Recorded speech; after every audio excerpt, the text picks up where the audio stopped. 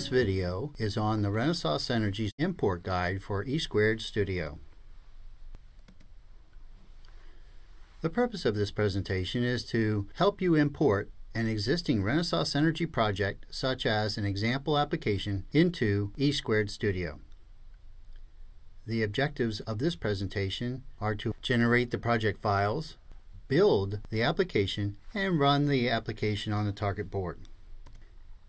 Before you perform this procedure in the presentation, you should follow the procedure in your board's Quick Start Guide to build and run the Blinky project. By doing so, you will become familiar with E² Studio and ensure that the debug connection on your board is functioning properly. The procedure applies to all Renesas Synergy devices and development boards. To perform this procedure, you will need a PC running on Microsoft Windows 7 or 10 with the following Renesas software installed.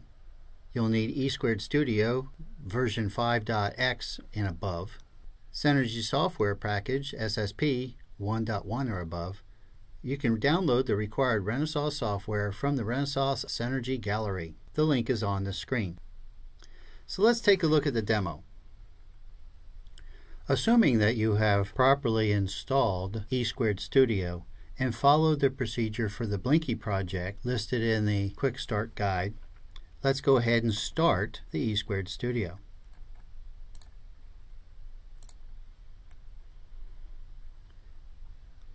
Identify your workspace.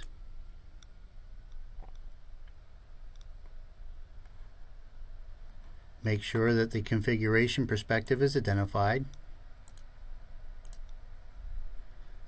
Under File, go to Import. Remember to select Existing Projects into Workspace.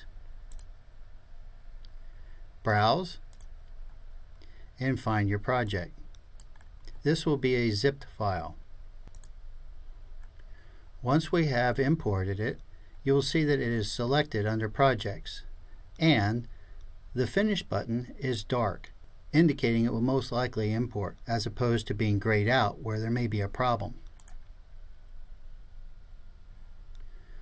Once we have it imported, we then go to the Configuration XML. Double click on Configuration XML.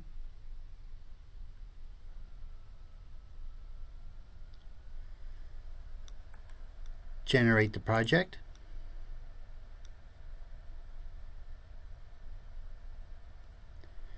We then come over to the hammer button, which is the Build button.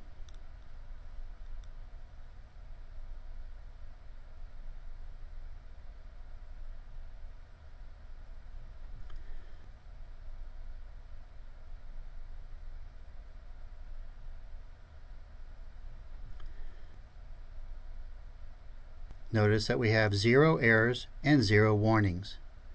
We then go to the Debug button, and we want to ensure that we have the ELF file identified. So we go down to the project name, and here's our ELF. Press Debug.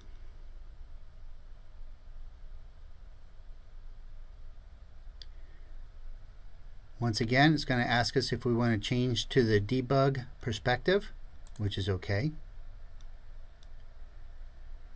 And if you recall, it will stop at 2 breakpoints. The first breakpoint is directly following the reset handler. We press the resume button. And the second breakpoint is after main. Press resume again. Then in the bottom left hand side, we see that the project is running. You'll recall from our purpose and objectives that the objective of this presentation was to import an existing project into E² Studio, generate the project files, build the application, and run the application on the target board. This concludes this presentation. Thank you for watching.